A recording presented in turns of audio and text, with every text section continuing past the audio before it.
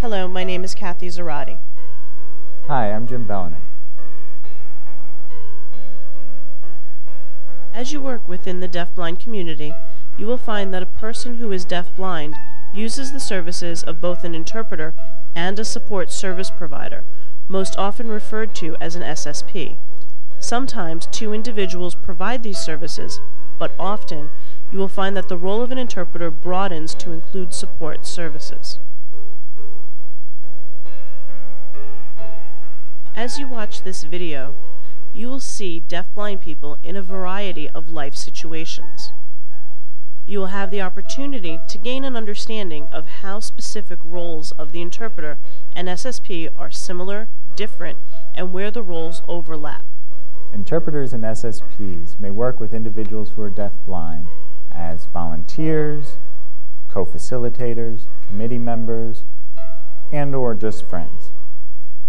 Whether paid or volunteer, it's important for SSPs and interpreters to know their functions as well as the guidelines for their roles.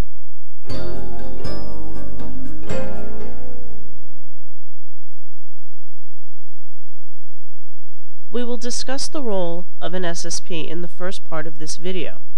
But first, let's listen to a few deafblind people as they tell us how they utilize the services of an SSP. The SSP would give me support and help me with knowing what's going on. It means companion. If the conversation going on in sign language, the SSP has to voice for me. Situations such as conventions. Where they come to my home to help my wife and myself. Church activities, for example. And when we travel out of state.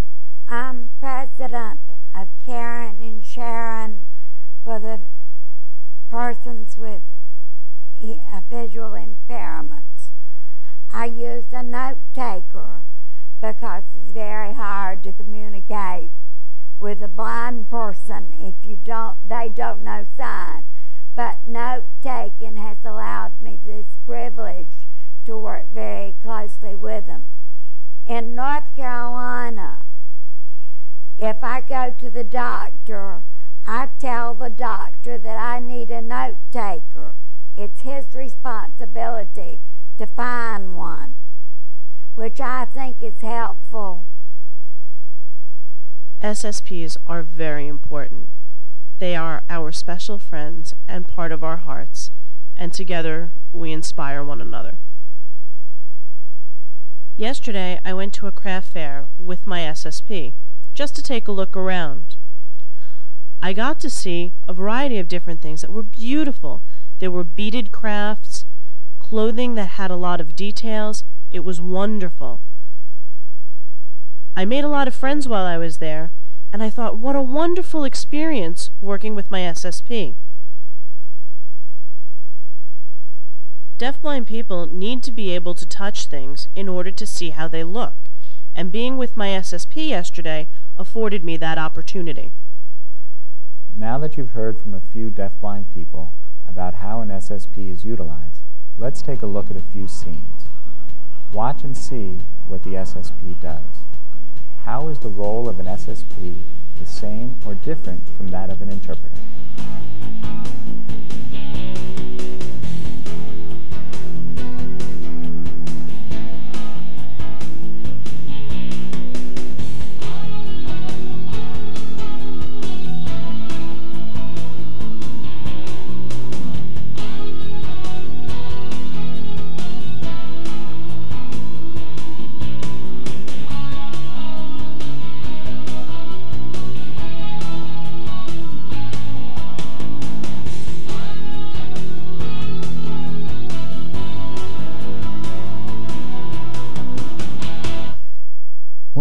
is different is that the SSP is actually participating in the activity.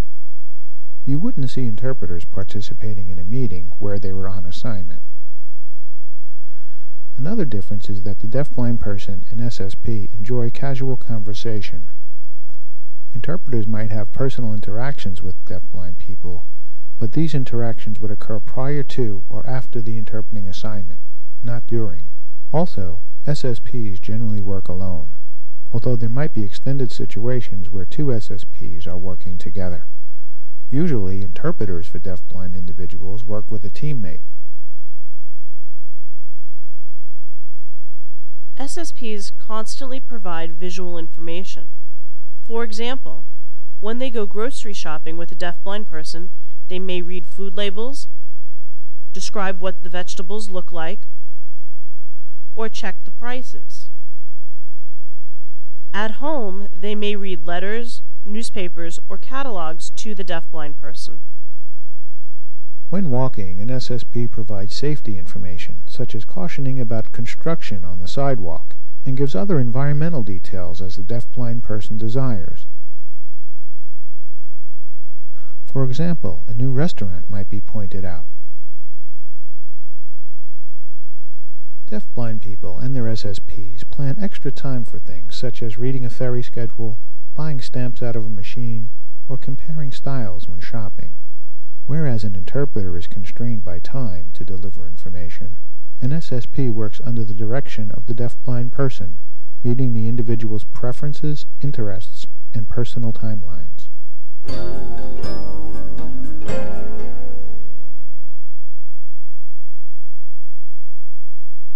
In this next section, we will discuss the role of an interpreter. Let's hear from a few consumers about their experiences working with interpreters. An interpreter helps me in class. What do they do in the class for you?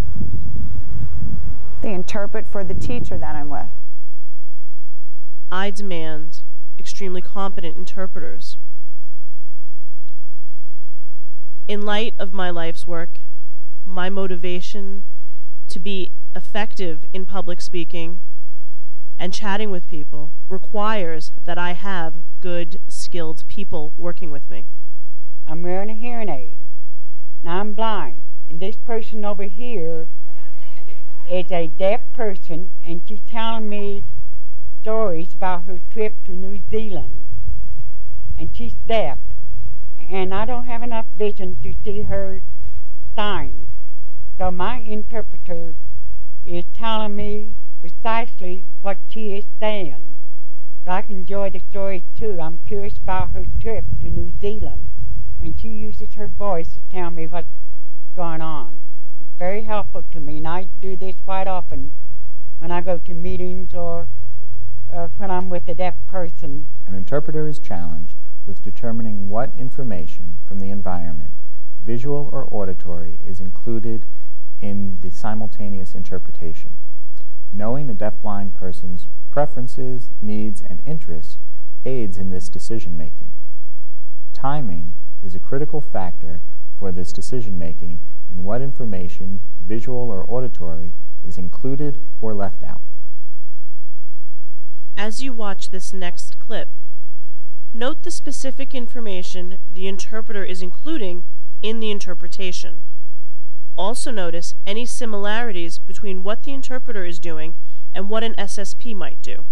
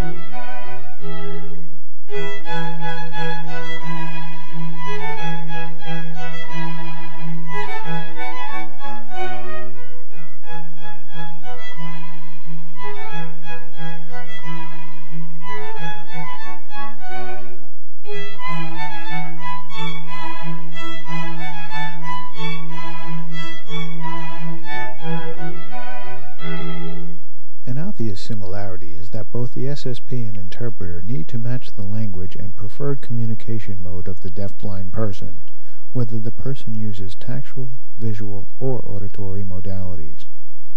Adjustments may be needed as the environment changes.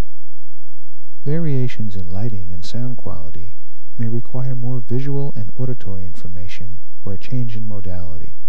Other similarities include giving sighted guide assistance and environmental information to the consumer. Getting the attention of the deafblind person in order to share the environmental information is done in a culturally respectful manner. A gentle touch on the shoulder is a common cue. Wait for the deafblind person to look at you, then proceed. An SSP is not expected to function with the skills of an interpreter, but an interpreter working with an individual who is deafblind is expected to have the qualifications of an SSP. An SSP and an interpreter must be mindful of the subtle and not so subtle actions and responses that limit a person's decision-making process. Take a look at this next scene of a deafblind person and her SSP. They are shopping, and the deafblind person asks for some help with regard to color and style. That is visual information.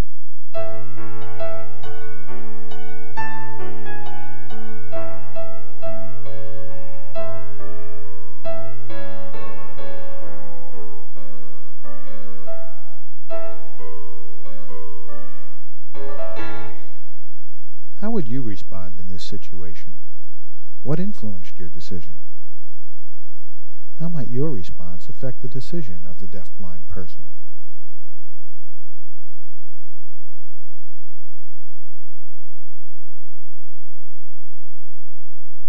After narrowing down the choice to 2 pairs of sneakers, the deafblind person asked the SSP for her opinion about which pair of sneakers looked better.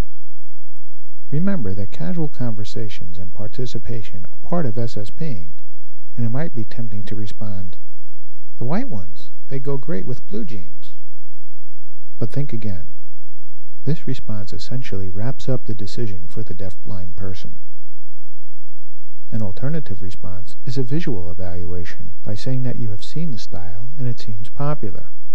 However, visual evaluations also contain judgment. Different people have varying opinions about what looks good or what is popular. Some response is needed. To avoid the question of which looks better would be artificial. What is another response that would include respect and needed information, at the same time leaving the decision-making to the deafblind person?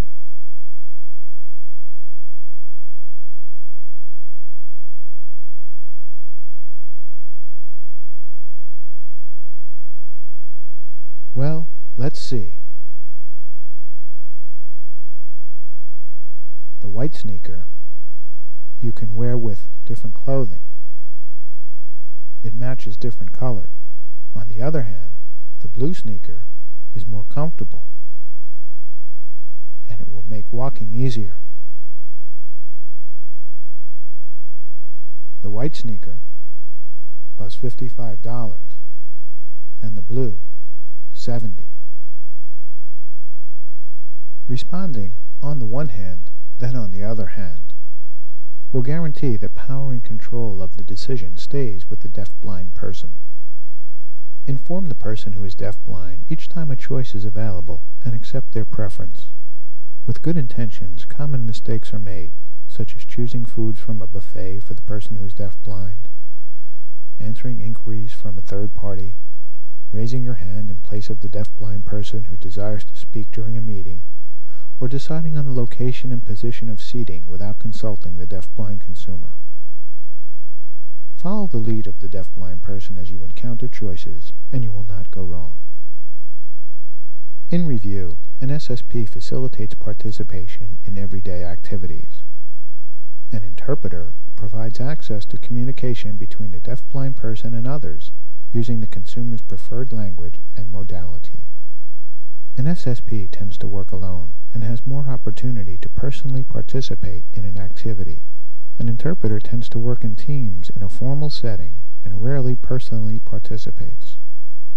It is appropriate for an SSP to have casual conversation during an activity. Personal interactions for an interpreter may occur before and after the interpreting assignment, but not during. The pace of providing information is negotiated between an SSP and the deaf-blind person. An interpreter follows the pace of the communication set by the speaker. Keep in mind that both SSPs and interpreters need to be comfortable with touch and wear clothing that is conducive to effective communication. Confidentiality is of utmost importance whether you are working as an interpreter or SSP. Additionally, an interpreter should remember that every assignment requires a preliminary meeting with the consumer to determine personal communication needs and preferences. SSPing is a tremendous opportunity for student interpreters to learn about deaf-blind people and to become more comfortable in various communication preferences. SSPs need to be trained on sighted guide techniques, need to understand the implications of various types of vision loss, and have the necessary communication skills to provide visual information. Skills utilized by an SSP are easily transferred to the art of interpreting, and these skills will be needed for an interpreter working with a person who is deafblind. We hope this videotape has helped you to understand the differences and similarities in the roles of an interpreter and SSP, as well as how those roles are intertwined. We hope you will consider working in this field as an SSP or an interpreter if you're not already. Yes, and we appreciate people working with us who respect us as individuals and understand us as a cultural group. When people speak of the deafblind community, they are not speaking about a place, but of a culture.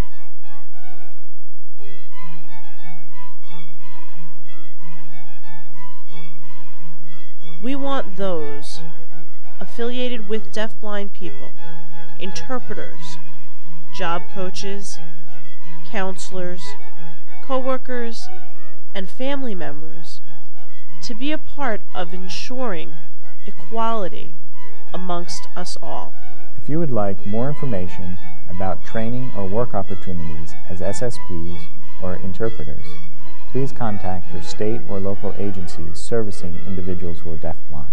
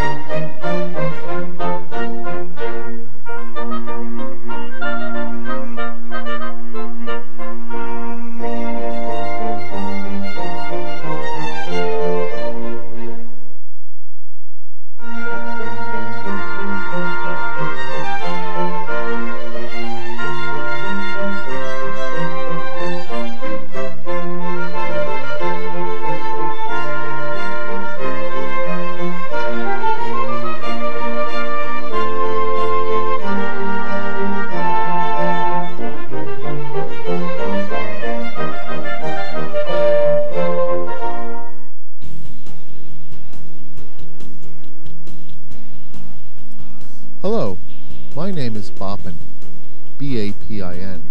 My name signed, a B over my hand, is signed like wood. I am an adaptive technology instructor employed at the Helen Keller National Center, which is located in Sands Point, New York. Today, in the information age of technology, technology has had an impact on us both personally and in the workplace. Advancements in technology continue to increase consumer options for communication.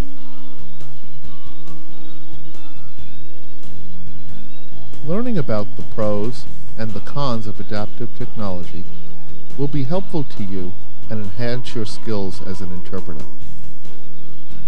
We've conducted a survey of consumers and polled them about how technology has affected their lives.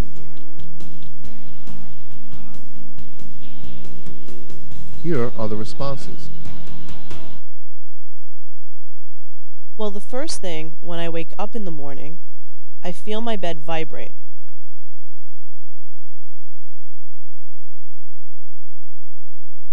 I have technology that helps me with answering the door and identifying a smoke alarm going off. If I had a baby, I would use this technology to know when the baby was crying. If I had a phone call in the morning, I would be alerted to that by a vibrating device as well. So it's helped me a lot.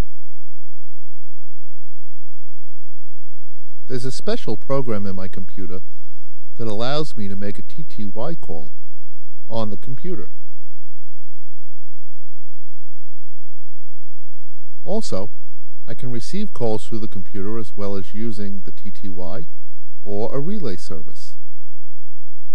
The word processing program helps a lot because I'm able to change standard size print to large print. So I'm able to make a shopping list or other similar things. My job requires me to use a computer to access the DeafBlind database. And it's a fairly conventional computer, except in two important respects. Since I'm visually impaired, I have to use a speech synthesizer to translate what is on the screen into voice.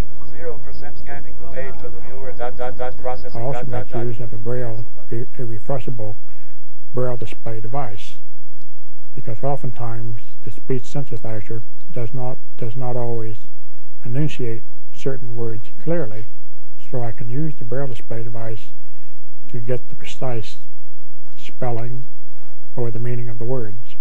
If I should have background noise that will distract my ability to understand my speech synthesizer on the computer, I can make use of an FM system. My FM system plugs directly into the speaker of my speech synthesizer and can be transmitted directly to my hearing aids. Technology has had a tremendous impact on my work. I am now able to generate computer reports utilizing the computer. The advent of email has made it easier to contact people and to network with people. It is just much easier than it was before. In the past, we were dependent upon sighted people for assistance. The DeafBlind list was established in 1994. The list is used by professional people and people who are deaf-blind to network with one another. It's used to gain information and resources, get answers to questions, and enables people to correspond with one another. It's a vehicle for communication. It also allows people to gain information about SSPs, volunteers, and a myriad of other topics. I couldn't have possibly been doing my job 25 years ago, nor could I have probably attended college without the technology that was offered to me. And of course, living independently would have been difficult without some of the technology available today. So basically, the technology that's offered now that weren't available 25 years ago has made a tremendous difference in living, working, and playing. The types of technology you will learn about in this program are Braille devices, computer adaptive devices, and amplification devices. As you watch this video, keep in mind that deaf-blind consumers will choose the technology that best suits their communication preferences. Braille devices. Until recently, Deaf-blind consumers had little choice in the type of communication device that was used. Earliest devices include the slate and stylus, the Perkins Brailler, and Teletouch. In 1824, a code for writing letters was introduced by its inventor, Louis Braille. The system later became known as Braille. A slate and stylus were used to emboss the dots of the Braille cell, which consists of up to 6 raised dots. Braille has been adapted to almost every language and is the major medium of literacy for blind people. The slate and stylus is still the pen and pencil for blind people today. 125 years passed before the invention of the Perkins Brailler by David Abrahams in 1950. Using a heavy-weight paper, Braille is manually produced by pressing keys on the Brailler analogous to a typewriter. The Perkins Brailler is the worldwide standard for mechanical Braille writers even today. Automation has had its effect on the production of Braille materials. Now, computers with compatible embossers make the conversion of print to Braille a quick and easy process. In 1952, the Teletouch was the first device engineered to enable face-to-face communication between deaf, blind, and hearing-sighted people. Messages typed on a keyboard appear letter by letter on a single Braille cell. The Teletouch is still used today by some people. However, it is limited because of its slow speed. The TeleBraille was developed in 1978 to give deaf-blind people direct access to telecommunications. The TB is a portable system that uses a 40-cell refreshable Braille display, which is connected to a modified TTY. Using the phone is part of my life with my friends and my family.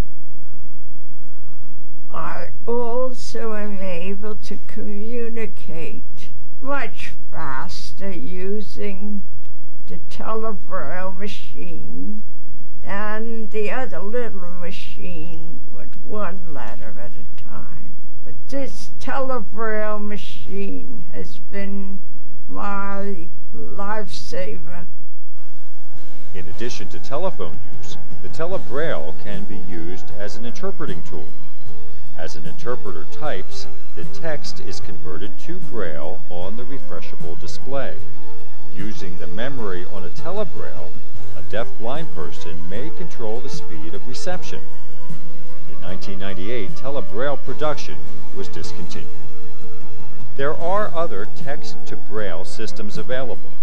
Newly developed systems include the use of a laptop computer, modem, and a Braille display. Computer adaptive devices. In the 1990s, with the availability of computers, the door to worldwide communication was open for deaf-blind people. Specialized software makes daily interaction a reality. Email technology has broken the walls of isolation. Today's computer adaptive technology has many special features. Basically, any task such as note-taking, keeping a calendar, calculating, creating a database, or doing word processing can be performed by a person who is deaf-blind. For consumers who use residual vision, there are many options for telecommunications and face-to-face communication. The large visual display is one choice. The LVD is a modified TTY with a hookup for a large print screen. The letters on the screen are approximately 2 inches high. When used as an interpreting tool, the interpreter types while the consumer reads the text. The LVD comes equipped with color filters: amber, red, blue, or green. One of the biggest challenges in working with an LVD is the sensitivity of the equipment. Other text devices include CART, Computer-Assisted Real-Time Captioning, and CPrint. CART uses a court stenographer's technology to process and record spoken words. This recording process requires about 2 years of training. CPrint is a computer program that allows a typist to caption the message of the speaker. This program uses contractions and special abbreviations, and training is completed in approximately 6 months. CPrint and CART are common choices for people who prefer written translations, either with or without an interpreter. An additional choice is the use of a computer connected to an ordinary television by way of a PC-TV converter. With specialized software, background color and font can be modified. An interpreter is not responsible for setting up the equipment. A consumer, however, may provide specific directions on how support may be given. In this case, the interpreter may be the eyes for the consumer to accomplish the task. In many settings, such as colleges and conference centers, a tech support person is responsible for the equipment setup. Strategies for text interpreting. When text interpreting, there are a number of strategies you should discuss with consumers to accommodate their communication needs. Seating. An interpreter and the deafblind person should work together as a team to make the best seating choice. Logistics of electrical outlets, lighting, furnishings, and other environmental factors need to be provided before the assignment begins. Translation considerations. It's virtually impossible for an interpreter to keep up with the rate of a speaker during a presentation while typing. Some tips for interpreters might be to condense information by eliminating capitalization or punctuation, perhaps using Braille 2 contractions if the consumer is familiar with them. There's a lot of very unusual trees there. There's copper beeches and giant oak trees, and they're all in different phases of fall foliage.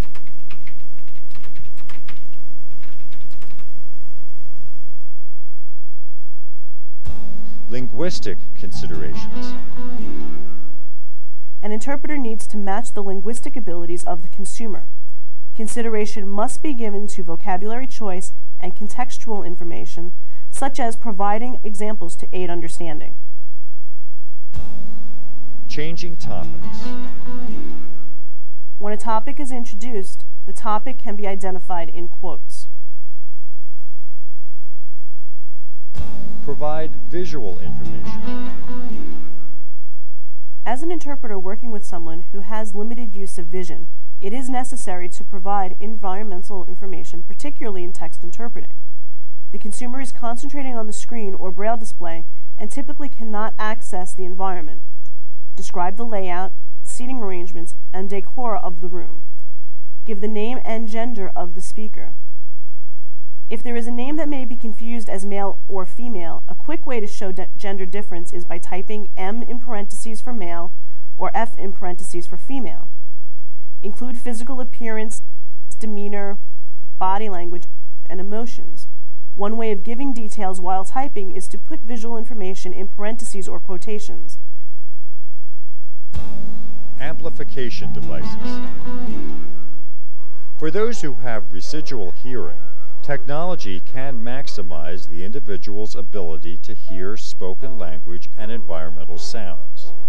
An interpreter may be asked by a consumer to utilize a device while voice or voice-over interpreting. Voice interpreting is the process of watching a person sign, internalizing the message, and conveying that message in the target language.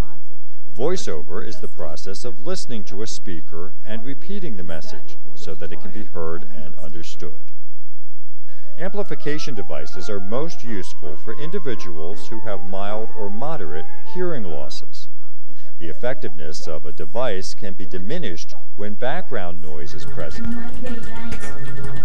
the acoustics in the room are poor, or when there is a large distance between the speaker and the listener.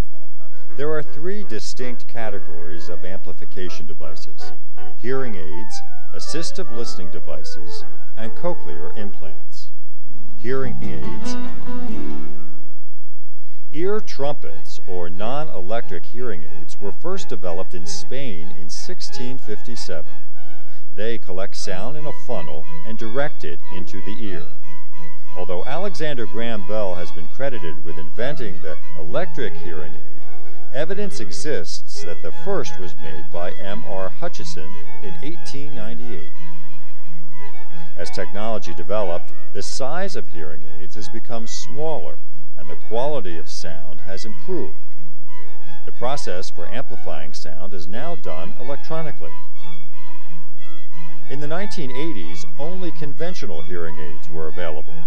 Some consumers described their sound as electronic or unnatural. In the late 80s, programmable hearing aids were introduced. These aids improved clarity of sound. They gave the consumer the flexibility of changing the settings based on the environment. By the mid-90s, digital aids became available. Using a computer chip, these aids provide less distortion. Consumers report a pleasing and natural quality of sound. Each hearing aid contains a microphone, an amplifier, and a speaker. The four types of hearing aids are behind the ear, in the ear, canal, completely in the canal. I can hear a little bit. I can hear some environmental noises like the phone ringing. I can hear my daughter clapping her hands. But when I have the hearing aids off where they're being fixed, I'm unable to hear those things. You may have heard a high-pitched ringing or whistling coming from a hearing aid. This is called feedback. In an interpreting role, you may want to know how to address this problem. Feedback, like all environmental information, should be conveyed to the consumer. When I go to pick up the phone and I just put it right on my hearing aid, I'll get this loud whistling. You'll get feedback. Assistive listening devices. The use of an assistive listening device minimizes interference from the environment. By placing a microphone closest to the most important sound source, background noise diminishes. Think of assistive listening devices as binoculars for the ears. The ALD reaches out and grabs the sound at a distance and brings it to the ear. There are four distinct types of assistive listening devices: hardwired systems, induction loops, infrared systems, and FM systems. Hardwire systems are the simplest form of ALDs and can be used with or without hearing aids. A hardwired system uses a wire to connect a microphone between the listener and the speaker. They are low cost, easy to use, and receive little electronic interference. One disadvantage of a hardwired system is that movement of the listener and speaker is restricted by the wire connecting the microphone to the earphones or hearing aid of the listener. Another is that some hardwire systems tend to break down often. An induction loop is made up of a wire that encircles a person or a room and is connected to an amplifier. Induction loops are commonly found in educational settings. The space that falls within the looped area is called an electromagnetic field. A special receiver called a telecoil is needed to access an induction loop system. Many hearing aids currently made have telecoils. Induction loops are easy to install, relatively inexpensive, and portable. Since there are no wires connected to the listener, mobility is not affected. Disadvantages are that some induction loops have poor sound quality, may have dead spots within the room, and can be affected by fluorescent lighting and other electronic devices. Infrared systems use infrared beams of light that are invisible to the human eye. The transmitter sends the sound piggybacked onto the infrared light. The listener's receiver can be worn connected to hearing aids or earphones. An infrared system has a higher level quality of sound, works best in large rooms such as movie theaters and conference centers, and many people can use it simultaneously. One disadvantage for using this system is that it works most efficiently in darkened rooms. Another is that the consumer's seating choice may be limited because objects in the room can obstruct an infrared signal. An FM system works just like an FM radio. It consists of a transmitter and receiver which are tuned to the same frequency. The transmitter sends the voice of the speaker to the receiver by using a radio signal. FM systems can be used in group discussions either by passing the microphone or using additional microphones. The FM system is portable, battery operated, and can be used indoors or outdoors, but electronic signals from devices such as pagers can cause interference. Cochlear implants. One of the most controversial developments in technology in the 20th century is the cochlear implant. Currently, over 25,000 people around the world have received implants. An implant converts sounds into neural impulses transmitted directly to the brain by the auditory nerve. For some post-lingually deafened people, cochlear implants may provide sound discrimination not accessible by conventional hearing aids. Some individuals who are deaf-blind use cochlear implants for the purpose of hearing and understanding the spoken language, while others, for the most part, obtain information about their environment. After weighing the pros and cons, I decided for the cochlear implant, whether it was a 4-hour surgery or not. I will have to say that at first, when it was turned on, it was very confusing because I heard many things that I was not familiar with. So I was not used to the noise that I heard. My husband spoke, but I could not understand who that was. But now it is wonderful to be able to know my own name when my husband calls me. As time goes on, I am now able to understand a lot more. I can carry on a little conversation with people, even though I may at times prefer finger spelling with an interpreter. Strategies for oral interpreting when amplification devices are in use. Seating. Consumers may have a preference in their seating arrangement. One may prefer to face the presenter, still another may choose to sit face-to-face with the interpreter in order to maximize readability of the interpreter's lips. Others may want the interpreter to sit in close proximity to their right or left side in order to optimize their residual hearing. Some individuals may prefer to have a full view of the room so participants who are involved in the meeting can be seen. In making an assessment of the possible seating arrangements, one needs to consider the type of amplification system in use, proximity to text typing equipment, background noises, possible interference from electronic devices in the room, and the light source. Light should never come from behind the interpreter or directly overhead because it may cause glare and shadows.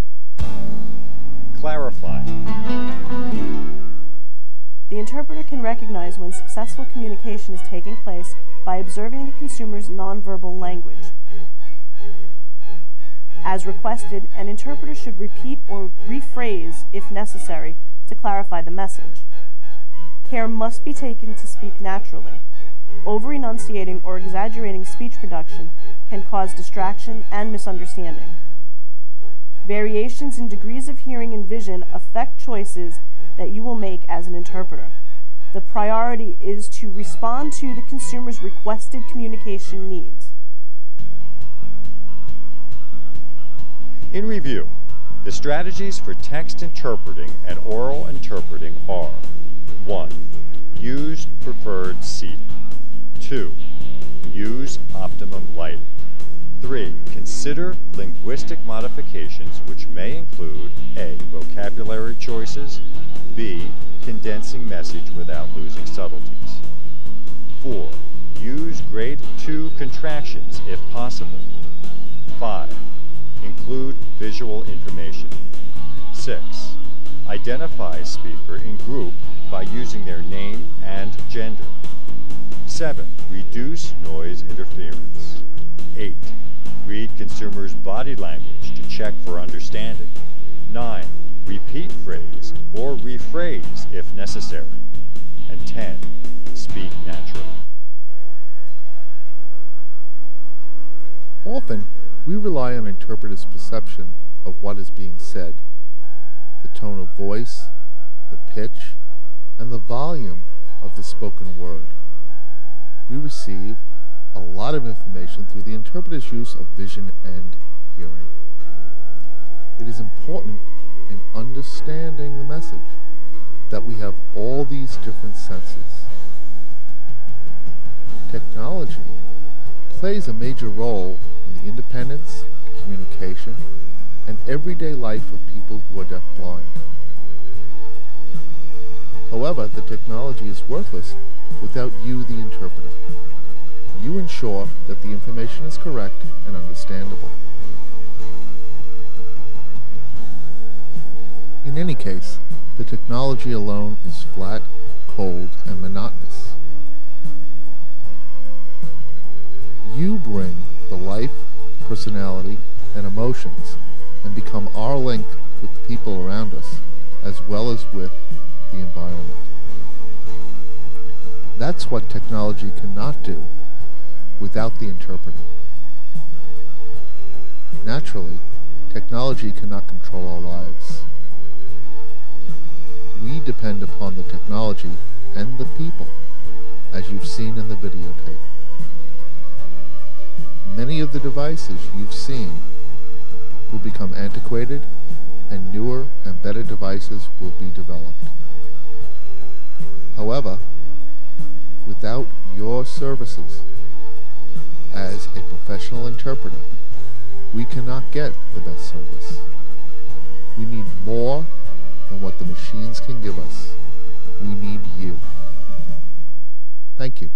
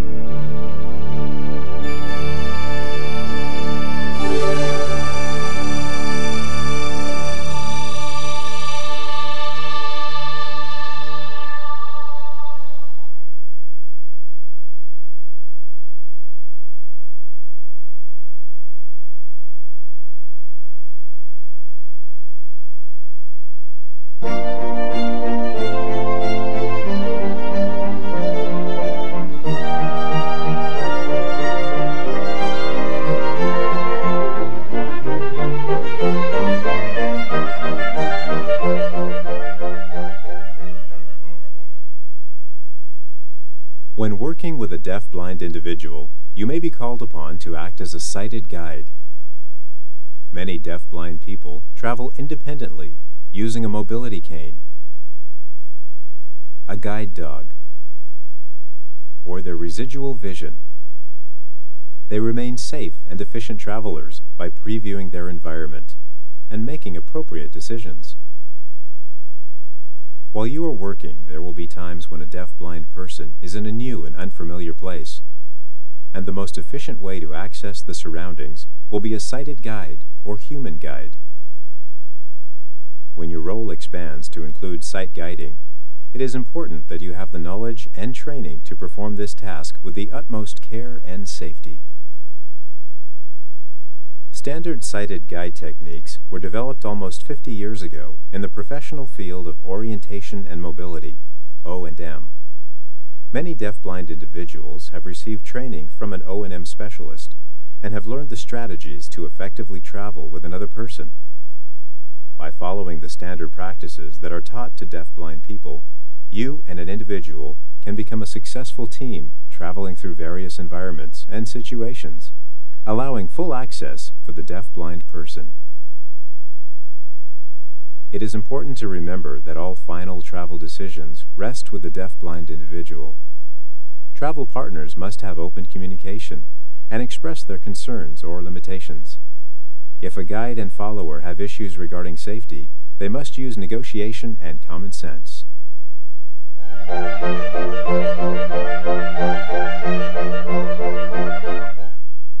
The basic concepts for guiding are simple.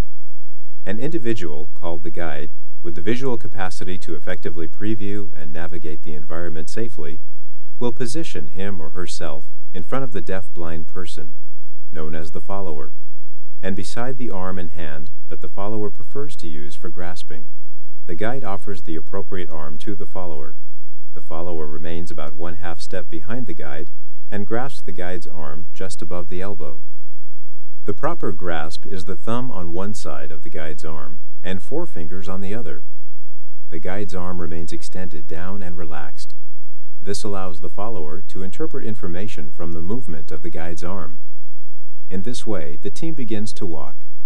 By holding the guide's arm in the proper position, the follower can detect the forward movement of the guide as he walks, turns left or right, or steps up and down. And with this information, both partners cooperate to ensure safe and efficient mobility.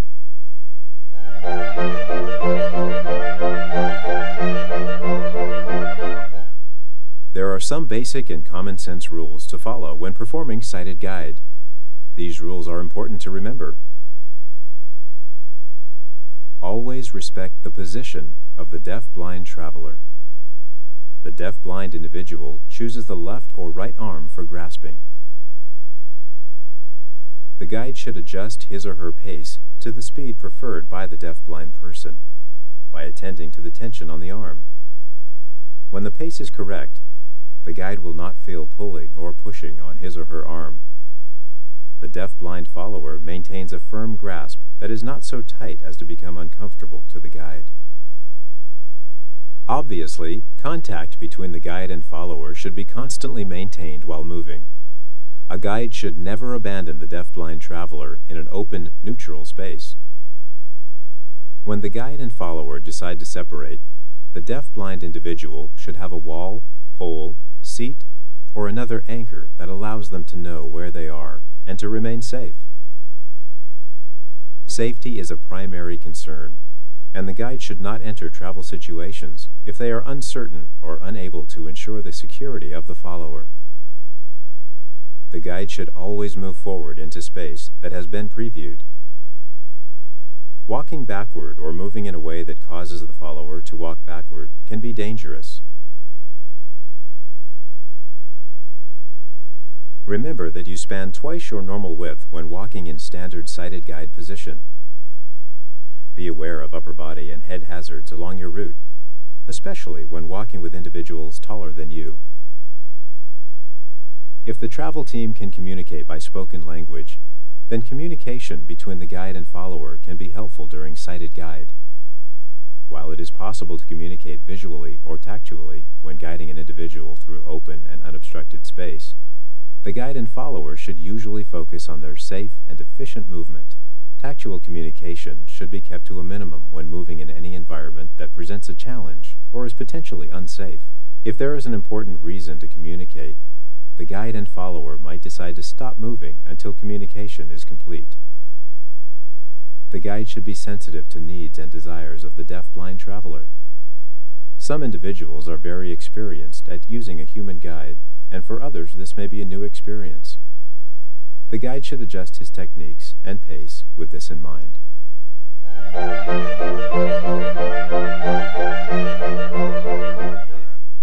The simplest sighted guide scenario is walking in a place that is wide enough for two people and does not change elevation. The follower grasps the guide's arm above the elbow and maintains their connection as the guide moves forward. Remember that the guide must continually preview the environment, anticipate changes along the route, and successfully relate information to the deaf-blind person through the movement of his or her body and arm. The guide turns by continuing to move forward and allowing the follower to feel the turn at the guide's arm.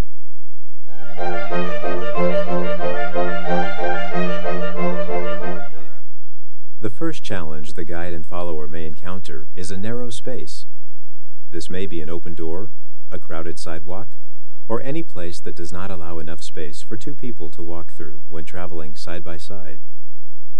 When faced with this situation, the guide initiates sighted guide narrow space techniques. While still moving, the guide brings his guiding arm behind him, resting it in the small of his back. At the same time, the follower will slide their hand down the guide's arm and secure a grasp on the guide's wrist. This will cause the team to align single file, making the space necessary to travel only as wide as a single person. To be sure that the guide and follower's feet do not become entangled, the deaf-blind traveler extends his arm to increase the amount of space between. When faced with this situation, the guide initiates sighted guide narrow space techniques. While still moving, the guide brings his guiding arm behind him, resting it in the small of his back. At the same time, the follower will slide their hand down the guide's arm and secure a grasp on the guide's wrist. This will cause the team to align single file, making the space necessary to travel only as wide as a single person. To be sure that the guide and follower's feet do not become entangled, the deaf-blind traveler extends his arm to increase the amount of space between him and the guide. When the team has passed through the narrow space, the guide moves his arm to its natural position at the side of his body, and the follower returns their grasp to the position above the elbow on the arm.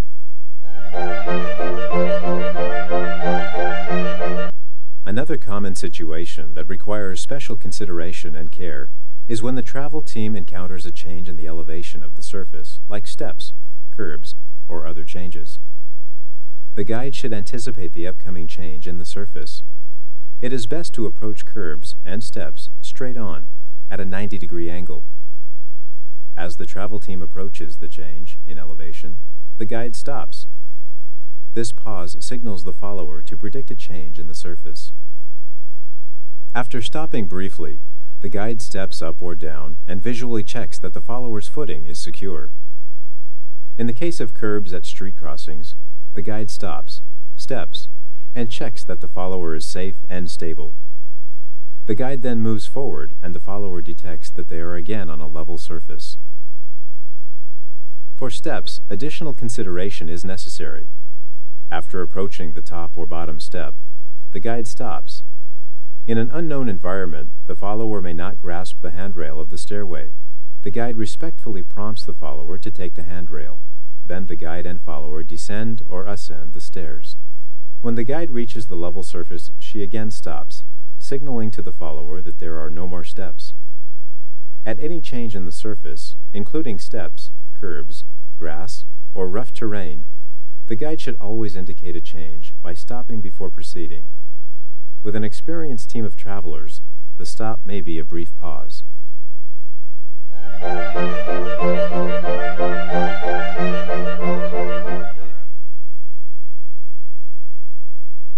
A standard closed door can open one of 4 different ways: away from the travel team to the left or right, and toward the travel team to the left or right.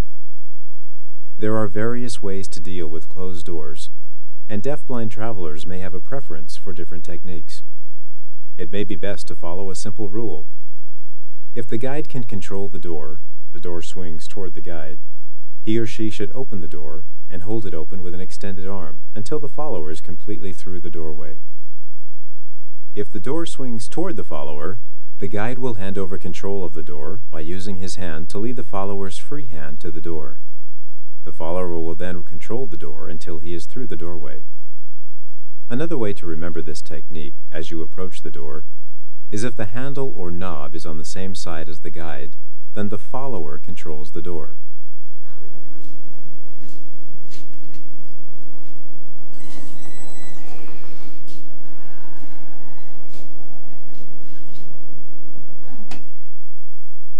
If the door handle is on the side of the follower, then the guide will control the door.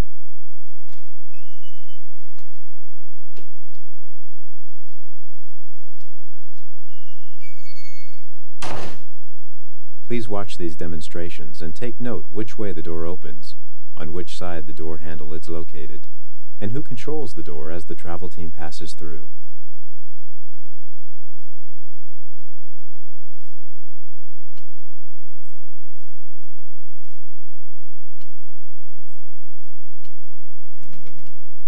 It is safer and easier to avoid revolving doors. Standard swinging doors are almost always available as an alternative. Some deaf-blind travelers do prefer to use revolving doors. To use most revolving doors, you will need to effect narrow space position and move carefully as you proceed through.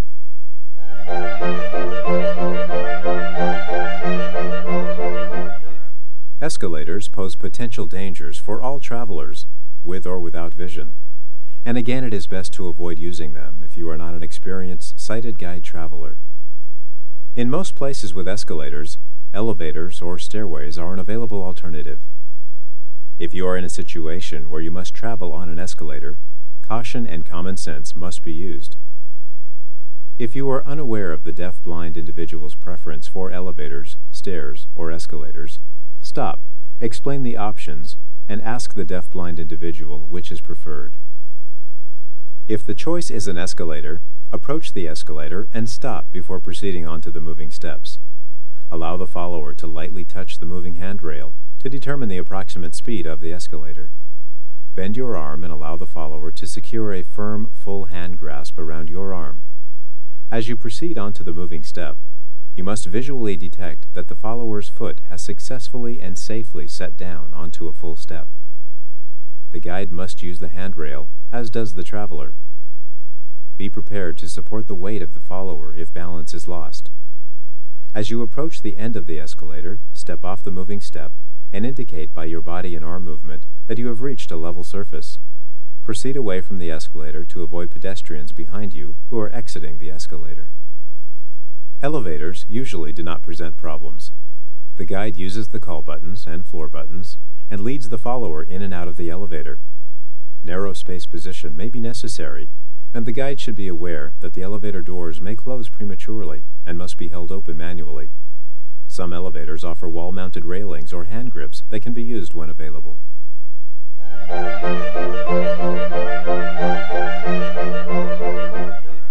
When guiding an individual to a chair, the guide should stop so the follower is within arm's reach of the seating.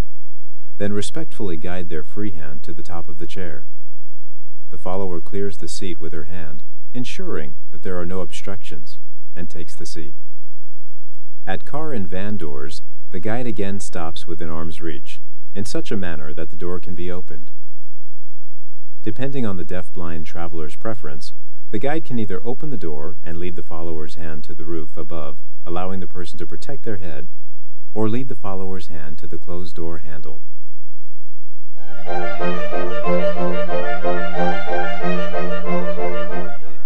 Each traveler presents a unique combination of experience and skill.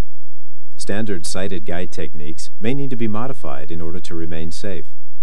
Some of these modifications are: the deaf-blind traveler may choose to use his or her cane when walking with a sighted guide. Some individuals prefer to use their cane so they can preview the surface in front of them. This typically presents no difficulty except when using narrow space technique, or at stairs and doors when the follower must use both hands to remain safe. You may wish to discuss this with the deaf-blind traveler before providing sighted guide. If the follower has orthopedic or balance problems, the guide may need to maintain an arm position, bent at the elbow, and allow the follower to wrap their hand around the arm. This provides extra support, but may prevent easy passage through narrow spaces and at other times. If the guide and follower have very different heights, then the follower may choose to place his hand on the shoulder of the guide. Again, this modification may be necessary, but may cause difficulty at closed doors and narrow spaces. Some travelers prefer to visually follow a guide. In this case, the guide must walk in a way that allows the follower to remain in visual contact, slowing down, regularly checking that the follower is safe, and being very cautious when approaching crowds, steps, and other dangerous situations. Poor lighting, bright glare, and other environmental factors significantly impact many travelers with vision loss. Some travelers with low vision may use a sighted guide on some routes or for short periods of time, and at other times decide to use their residual vision. It is always the deaf-blind person's decision when and if to accept a sighted guide.